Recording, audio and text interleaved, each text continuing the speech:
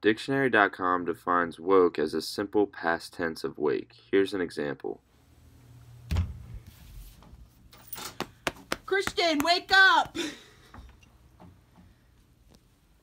I've been woke. Urban Dictionary defines it as a state of being socially aware of your surroundings. While you're obsessing with the Kardashians, there are millions of homeless people in this world. You just gotta understand what's going on around here, you know what I'm saying? You just gotta understand it's all a conspiracy. You just gotta stick to the man. So you might ask yourself, who really is woke?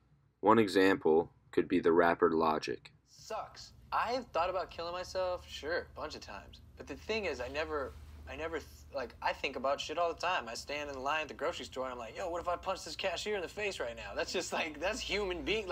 That's the shit we don't be talking about that we all think, you know what I mean? But we be thinking that shit. And so I've thought about it, you know, and but I haven't never in my life did I ever think about actually committing the act for real. And hopefully I am never there. But I know a lot of people who have.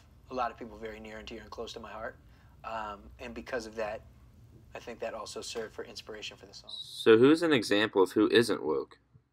One example could be Beatrice from the Esurance ad. On my vacation photos, I'm saving a ton of time by posting them to my wall.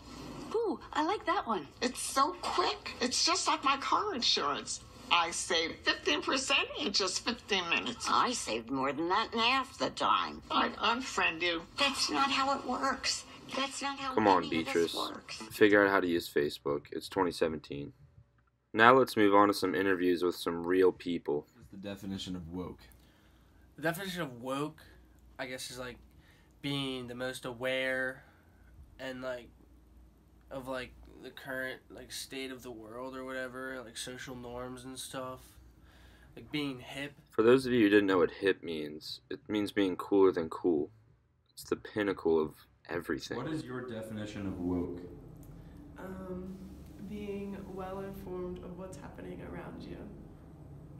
And who is the most woke person of our generation?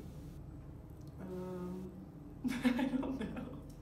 Oprah. Why? Because she knows what's going on around her. I don't know. So you might be asking yourself, why does this matter? And to whom? So the intended audience would be people that are closed-minded and just don't want to figure out what's going on in society in terms of social injustices. Why do we care about this? It's because everything that's going on with protests, with Black Lives Matter, with Antifa, just everything socially is just all around us and happening all at one spot. So it's good to know why and what is going on around us.